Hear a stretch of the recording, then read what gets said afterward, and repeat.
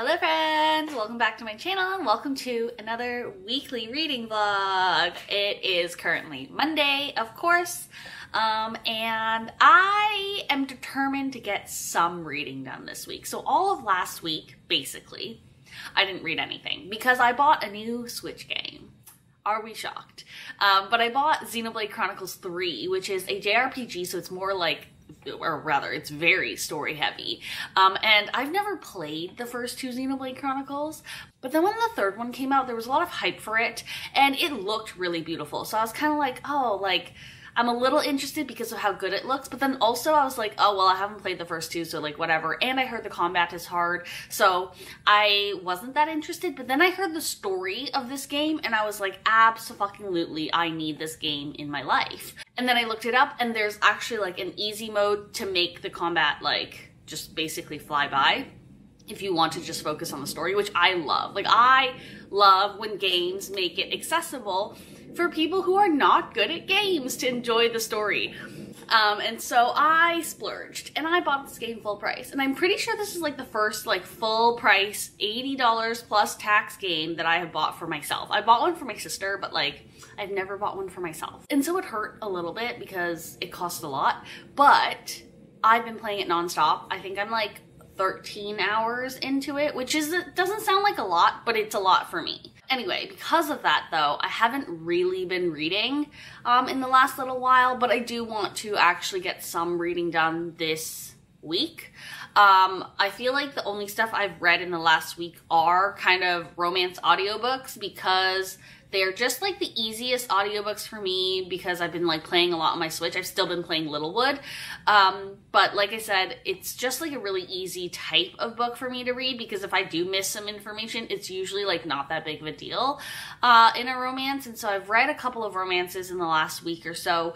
But this week I do want to get back into like eyeball reading. But I do have a couple options here that I have been working on / was working on before I got addicted to my game. And the first one is, first and foremost, of course, Nona the Ninth, which I got an e-arc of a while ago, but I actually do really need to get on to reading because I think it comes out soon. Okay, so I just checked and it comes out on September 13th, which is, I think, basically 2 weeks away. So I'm actually officially allowed to talk about this book now and review it.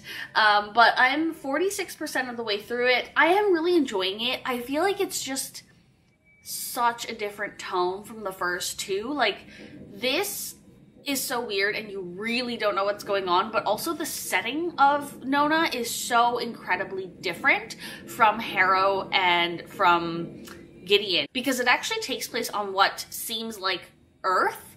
And so because of that, the tone of this book, the vibe of this book is completely different. I'm not actually 100% sure how I feel about it just yet. Like, I'm enjoying the characters and I love the relationships between the characters and I love the like funny moments, but like overall things haven't clicked into place for me yet. And I feel like when I was reading Harrow, I was so enamored with like everything else that was going on that like the confusion didn't bother me. So like when I read reviews or like looked up reviews of people who didn't really like Harrow and they said that it took too long for it to click into place, I was like, I don't understand what you mean. But I'm kind of understanding what they mean with this book because I feel like things are not really clicking into place yet and I am eager for that to happen sooner rather than later, which is sad to say, but also it's not that I'm not enjoying the book. It's just like a really tough book to read sometimes, especially after work, because it requires brain cells. So for a no brain cell read, I have, this is obviously the naked hardback, but this is Ruination by Anthony Reynolds. This is the League of Legends book.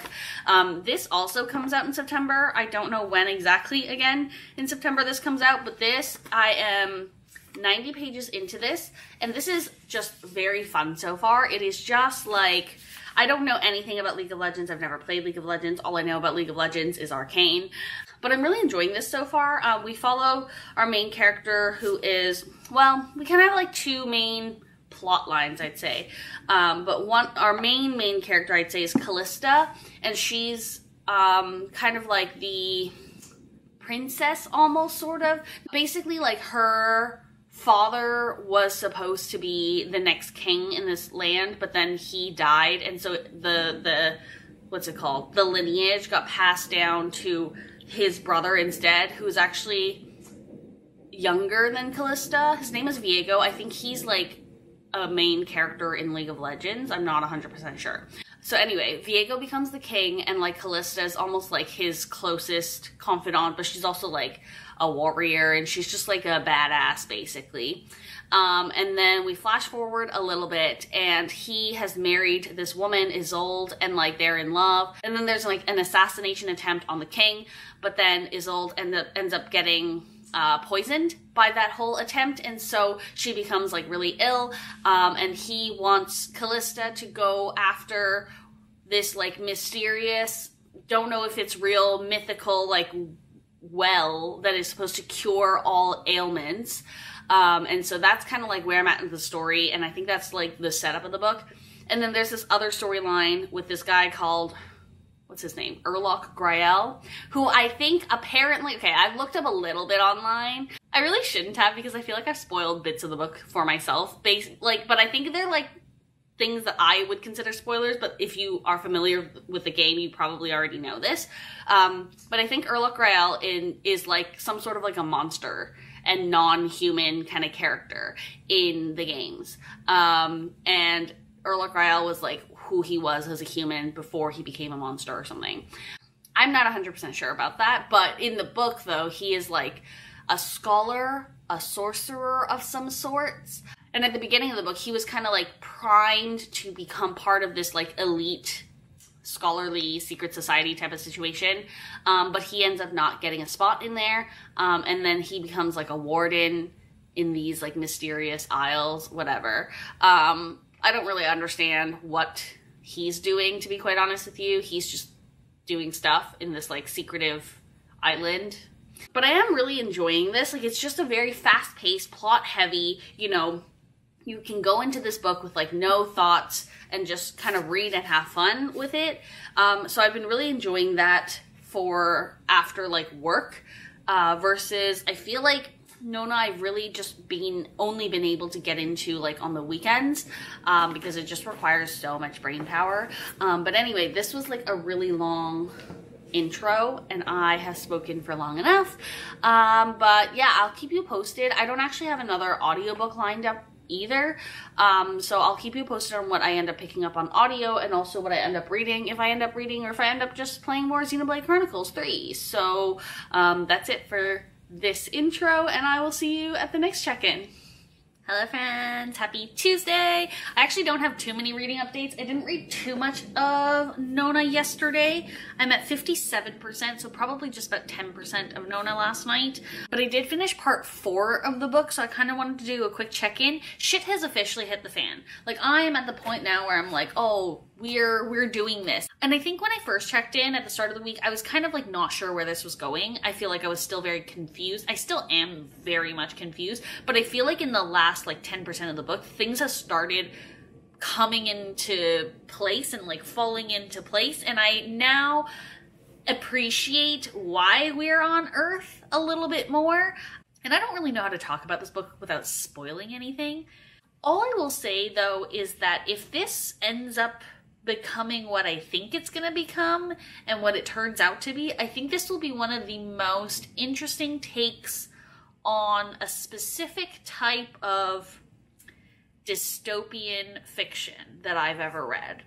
I know that's incredibly vague, and if this video comes out and you have read Nona, please DM me, because I need to talk about this with someone, because it is driving me nuts that like I don't have anyone to talk about and bounce ideas off of. So like in my book, like in my e-reader, all the notes are literally just like question marks and like a name question mark. Like, it's just so many questions and like so little answers. But I am very excited to continue reading. I don't know how I'm gonna balance this, because okay, so yesterday I finished watching Selling the OC, which was terrible.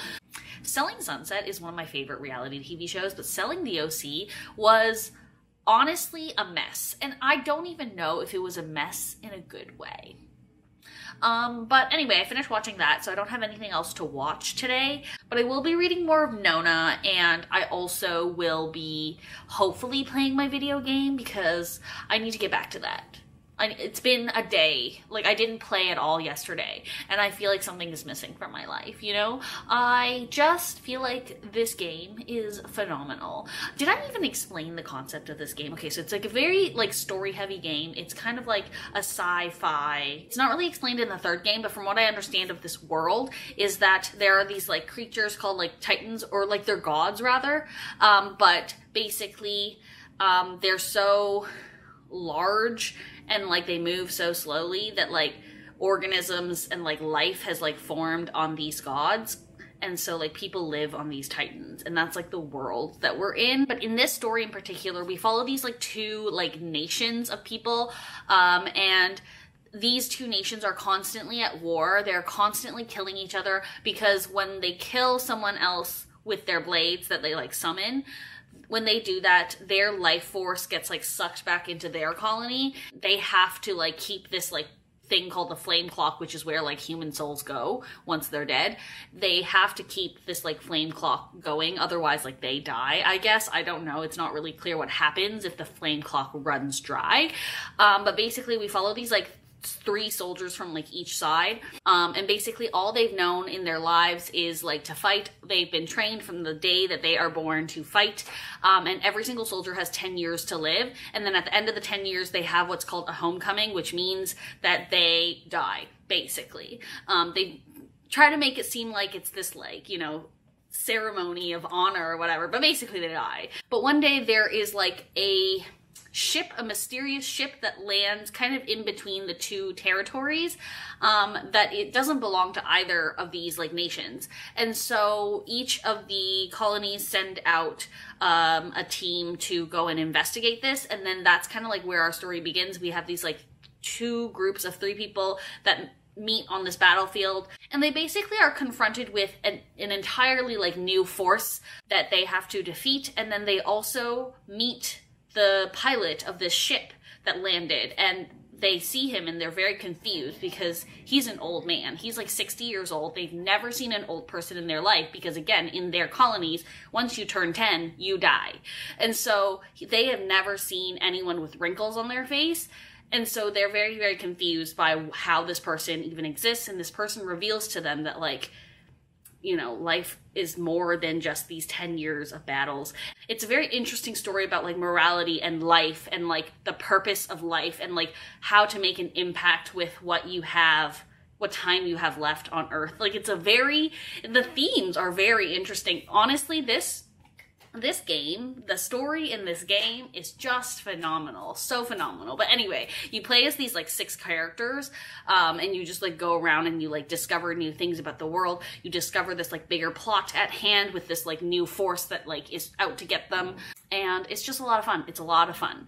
Anyway, I also started on audio The Island of Dr. Moreau, not The Island of, The Daughter of Dr. Moreau by Silvia Moreno-Garcia. I finally got it from the library. And I'm about like 30 minutes into the audiobook, or like I listened to it for 30 minutes at about like 1.8-ish speed, and I don't know how I feel about it yet. Like I'm not that interested yet. So I'm gonna have to let you know whether or not I want to continue on in this book. I honestly don't even know what the book is about. All I know is that it takes place in Mexico of some sort, like some historical era in Mexico. And we're following this girl, and her father is like a scientist or something. I don't really know much about the original story, like The Island of Dr. Moreau, other than the fact that there's some sort of like chimera experimentation going on. I don't really know much beyond that. And then I think there is some like white dude who's about to come into play in this story, but I don't really know what's going on.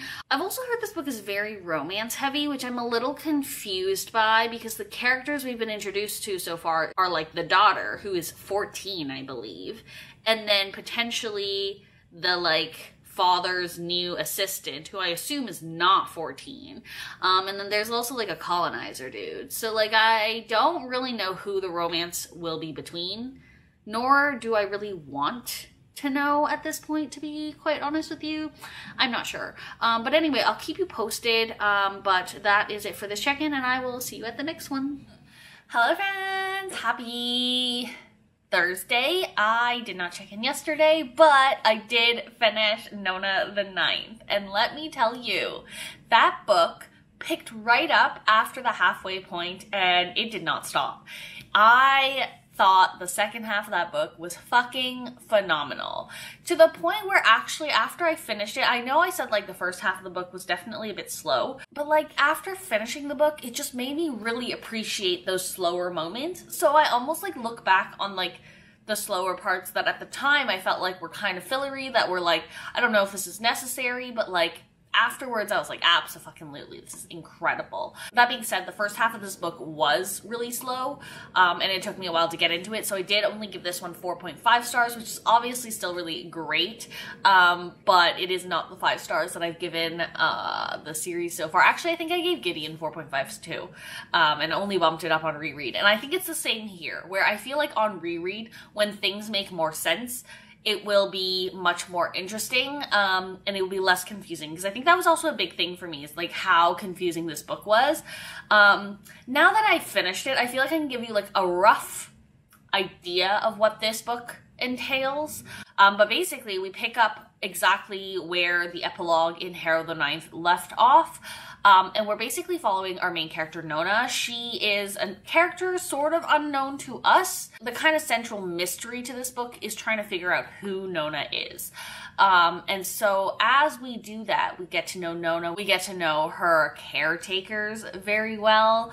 Camilla, Pal, and Pyrrha are her like 3 main caretakers. And they kind of form this sort of like very dysfunctional found family kind of vibe, which I was obsessed with. I was so emotional about this like little family unit that they formed, and I just really loved them. But anyway, throughout the book, we're trying to figure out who Nona is, while the chapters are kind of like counting down, or rather the parts in the book are counting down to the opening of the Locked Tomb, which, if you don't know, is kind of like the overarching plot of this entire series. And so that's kind of like the basic plot line. Nona and Cam and Pal and Pyrrha, they're all on what seems like a kind of like war-torn, apocalyptic version of Earth. And so at its heart, this book is also like a piece of apocalyptic fiction. Definitely one of the most creative and like unique takes on apocalyptic fiction that I've personally ever read. I think it's super interesting. I love it.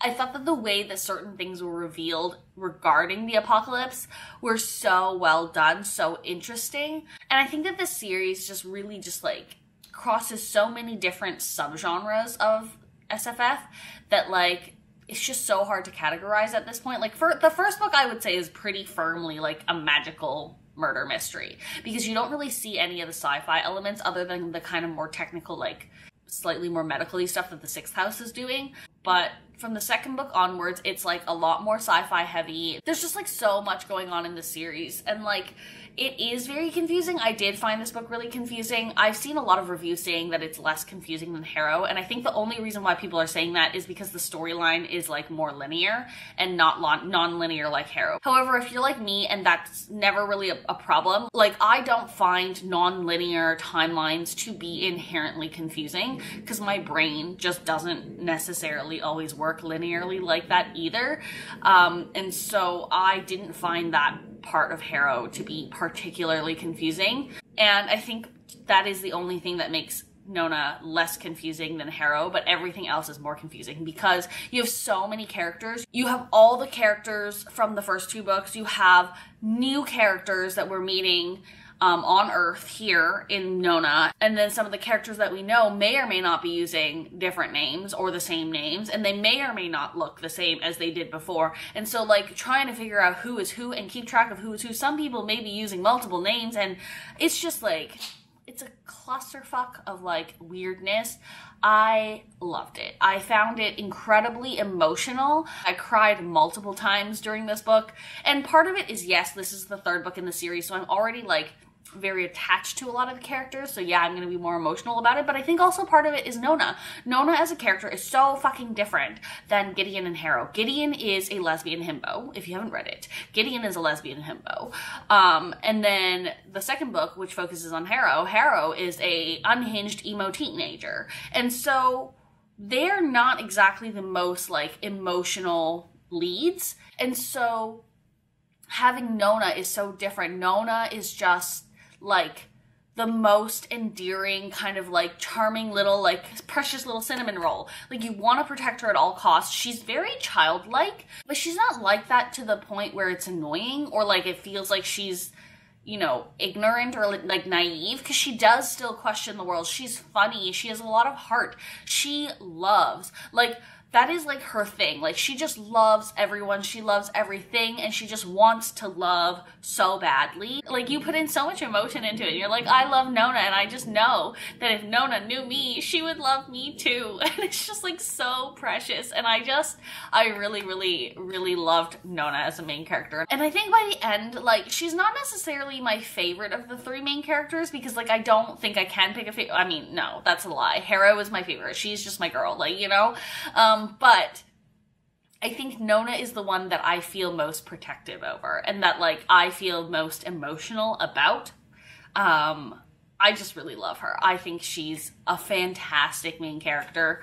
And I cannot wait for this book to be out in the world, because I just know that like people with more brain cells will read it and they will write up long think pieces, especially on Reddit. The Locked Tomb Reddit subreddit is like full of people who write essays. And so I can't wait for this book to be out in the world so that I can read essays written by people who can actually explain to me what most of this book is about, because I do think that like at least 60% of this book went right over my head, because I don't have the brain cells to comprehend all of it. But anyway, those are my thoughts on Nona the Ninth. I really love it. I really, really love this series. I don't talk about it, I feel, as much as I used to, just because I feel like I read the first two books back in 2020, and then there was nothing released until this year, so like I just didn't talk about it all of last year. But it's one of my favorite series. It's definitely like in my top 5 series, SFS series of all time. I love it. It's brilliant. If you enjoy like a mindfuck, like this is the most mindfucky series you will ever read, truly. It is a ride. It is phenomenal. Tamsyn Muir's writing style, as always, I love her writing style. It is just like so in your face, but also like the prose is beautiful. And then you're like, what am I reading? Like there's so many moments in the book where you're just reading and you're like, what the fuck? Like I just like, I'm reading it and I'm like, I can't believe this actually just happened, but also I can because it's Tamsyn Muir. But anyway, I will shut up about this book because I feel like I've talked about it long enough. And I always feel like sequels are like harder to talk about because like less people are interested in them. But as for what I'm reading next, I'm not really sure. I actually did start Legendborn on audio, honestly, because I've been seeing so much hype for it because the second book is coming out soon, and I've seen a lot of like people get the PR packages, which by the way, I'm so glad that they're actually sending those PR packages out to Black reviewers, because so many publishers don't do that. But anyway, I've been seeing so much hype because of those like PR packages. It looks so good, and like I've been seeing, you know, people read it and love it, and like I just want to be, I just want to join the hype train, you know? I know that so many of my friends love this series, and so like I just really wanted to hop on the hype train, to be quite honest with you. But I'm on chapter 3 now, and there's like a couple of things that make me think that like this might not be for me, or just might not be for me right now. And first of all, it's written in, say it with me now, first person present tense. And I just don't know why authors continue to do this to me, because truly it's a personal attack at this point. But you all know I don't like first person present tense. It's not, you know, like a true mark against the book or anything like that. It's just like a personal preference, and it's just one that really turns me off a book. Second of all, I didn't know this going into the book because I actually didn't really know anything about the book other than that it has like a love triangle that a lot of people like, and I love love triangles, look. But also that it's like a modern fantasy kind of reimagining of like the Arthurian legends, which is like kind of interesting to me. So I am kind of interested in it in that sense, but I didn't actually know anything about the plot. And what I didn't realize though is that like the main character Bree, her mom dies. Like that's like the prologue of the book. So like a good chunk of the book so far anyway, the first 2 chapters, is like her dealing with her grief, and I imagine that will be like a continuing theme throughout the book. Because the whole thing is that like she is this like high schooler, she gets into this program to go to university early. Like, I don't know. First of all, that whole thing is so weird to me. I'm like, just make her a freshman. Like, I don't understand why she had to be a high schooler in university.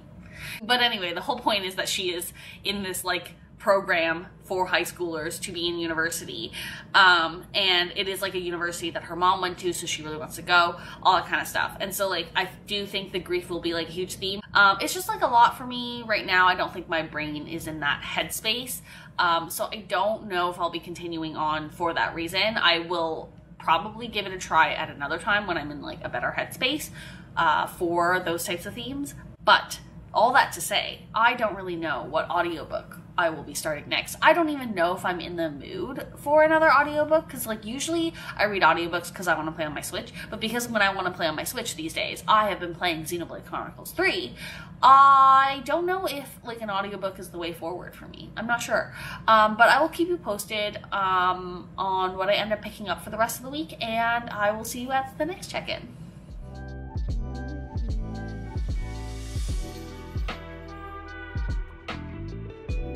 Hello friends, happy Friday! It is currently like almost 2 p.m. on Friday, and it's actually the Friday before a long weekend, so technically I finished work at 3, but I've been like very unproductive today because I don't know if you can hear my nose. I'm very congested.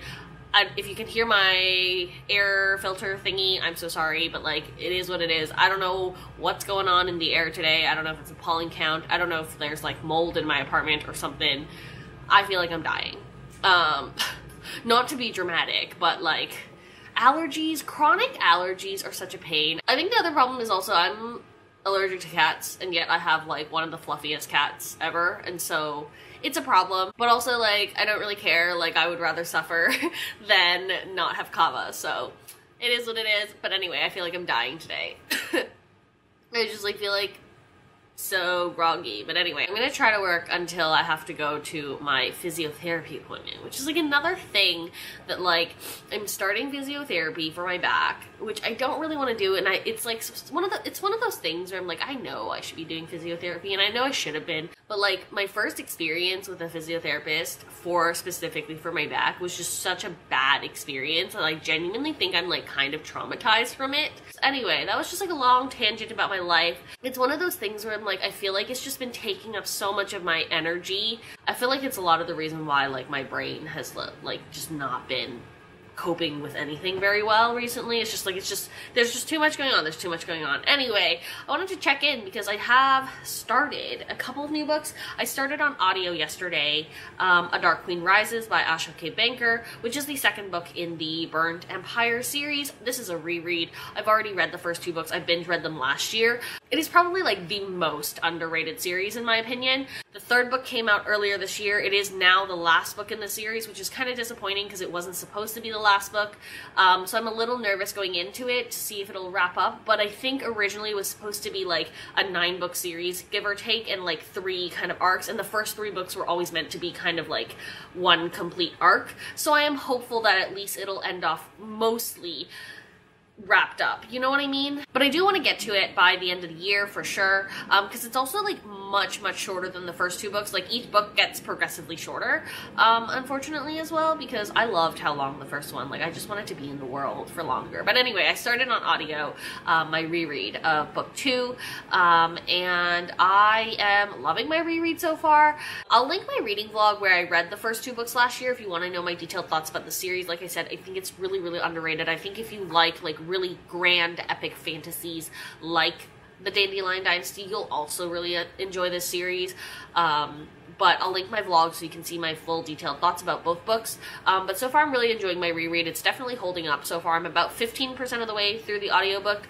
I also started, because I did go out for dinner and I took with me a book on the subway, and I started The School for Good Mothers by Jessamine Chan, which is a like literary dystopian fiction thriller situation. I'm not really sure how to categorize this, but this is not a book that I've heard much about, to be quite honest with you, but it caught my eye earlier this year because it was, I think when it came out, it was like one of those like Indigo book picks or whatever. It was one of the ones basically when you walk into the store it was just like plastered everywhere, but I'd never seen it before, and the cover caught my eye because like this is very much my vibe. Like, I really love this cover. I don't know what it is about it, but I didn't buy it at the time, but I did actually pick up this one used for $5 when I was at Word on the Street, and so I was really happy to pick this up.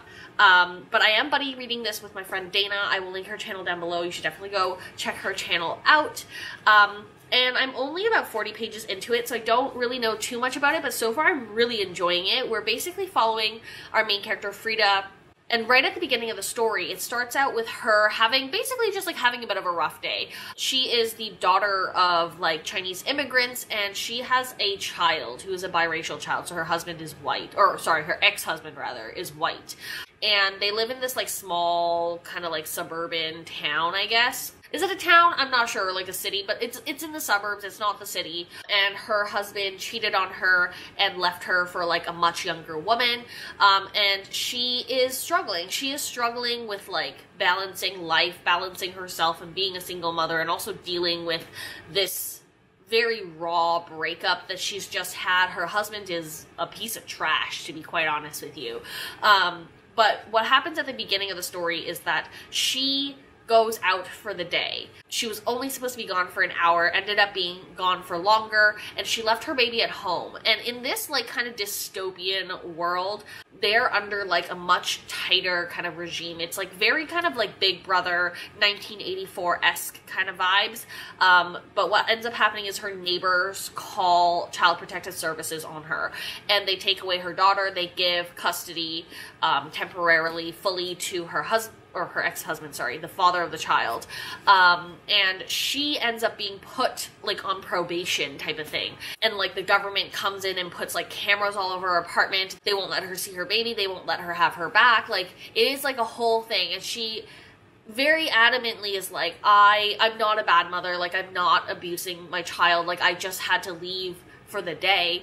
Right from the get-go, it's like very emotionally charged. It's very like haunting and like traumatic, to be honest. Like, I feel very stressed for this woman. Like, she's not a perfect character. She's already engaged in some behavior that I would be like, ma'am, get your shit together. She's obviously suffering from depression of some sorts. In the first couple of chapters, they talk about how even leading up to her pregnancy, she was on medication for her mental health issues. It's not really clear, though, right now, whether it's just like a continuation of her ongoing like depression, or if it is specifically postpartum depression. Like, that's not very clear. I don't even know medically if that is like a distinction you can make. I don't really know enough about that. But basically this woman is going through it, okay? Like, she is suffering. There's definitely like hints of like some messy shit about to go down. And then all while this is happening, though, you have this kind of like surveillance state. And again, like, it's very reminiscent of like a 1984, where it's like, how do you know if these characters you're meeting, can you trust them? Can you trust that they have Frida's best interests at heart? Can you trust that they are not going to be fucking racist? And I think just like instantly this book really captured me with the writing and the tone of it, and like just the uneasiness of everything. And again, I'm very early days. I'm still only like 40 pages in, but I'm really hoping that it continues this kind of feeling and this kind of like commentary. But I will keep you posted, obviously, on how I feel about this. But so far, I am enjoying it. But yeah, that is it for this check-in. I don't know how much I'll be checking in over the weekend, because while I do plan on reading The School for Good Mothers, I also plan on playing a lot of video games. But maybe I'll do some like B-roll, or I'll try to do some B-roll over the weekend. And I guess I will check in with you once I have some more updates. I don't know when that will be, but I will see you at the next one.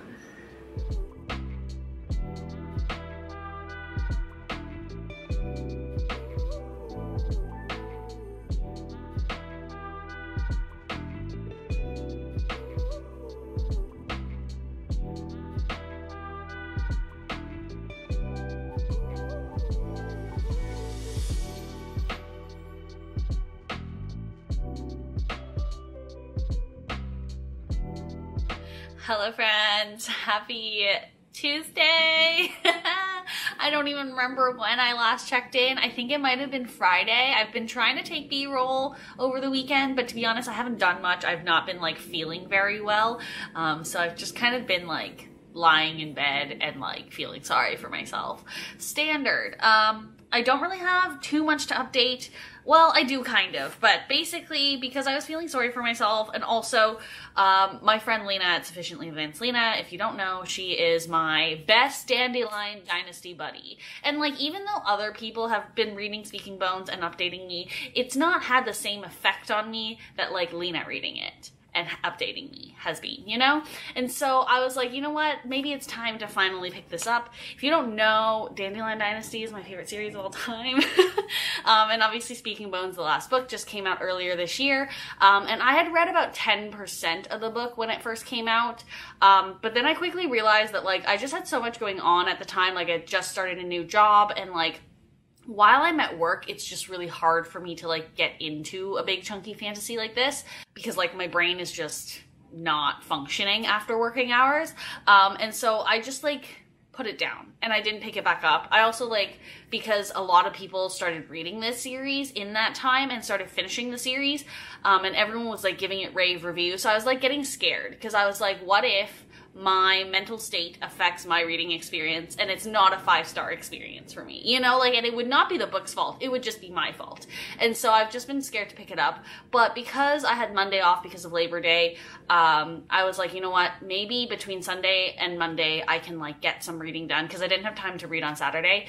But I was like, maybe between these 2 days I can actually like sit down and get some reading done. I ended up getting another free trial of Scribd, and getting the audiobook from there just to help me kind of like pace myself. I don't love the audiobooks. Michael Kramer is not my favorite narrator. He doesn't enunciate his words. It's very frustrating. And so whenever I listen to his audiobooks, I have to be like reading along. Like I can't just be listening to it. So I've actually made some really good progress on Speaking Bones. I'm actually already 40% of the way through it, and loving it so far. Like, it's just like being back in this world is so comforting to me. Being back with the characters I know and love, comforting. There is some epic battles as well. Like if you feel like, especially in the Veiled Throne, if you feel like you were missing those like battle scenes, Speaking Bones has you covered.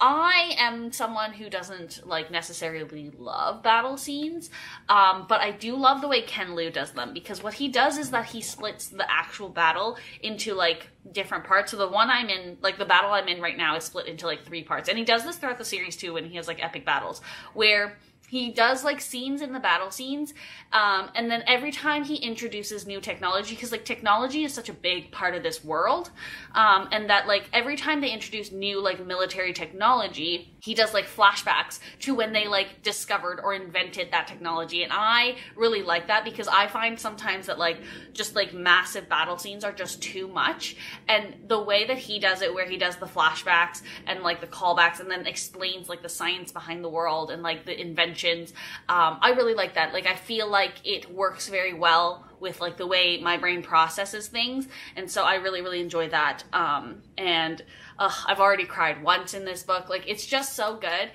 Will I be reading it throughout the week? Honestly, probably not. I'm trying to like be easier on myself and just like not force myself, or not gonna force myself, but like not feel like I'm not accomplishing anything if I don't read, because I do sometimes feel like I want to read more so that I have more content to make. But I've also recently, like you all know, been obsessed with like playing on my Switch, and I just feel like I want to try and like give in to those urges a bit more, because sometimes I sit down with my Switch and I play for like 5 hours, and then I feel like I've like wasted an evening. And I feel like it's also like a thing where it's like I have to reframe my mindset and stop thinking of like video games as a waste of time, because my parents always like told me growing up that like video games were a waste of time, and like didn't offer any sort of like value. But like also I have fallen in love with like playing video games on my Switch, and so like I'm trying to like still get rid of that mindset, you know what I'm saying? Because I don't think it's true, because like I said, like Xenoblade Chronicles 3, like the game I'm playing right now, like the storytelling is like fantastic, and I don't see how that's any less valuable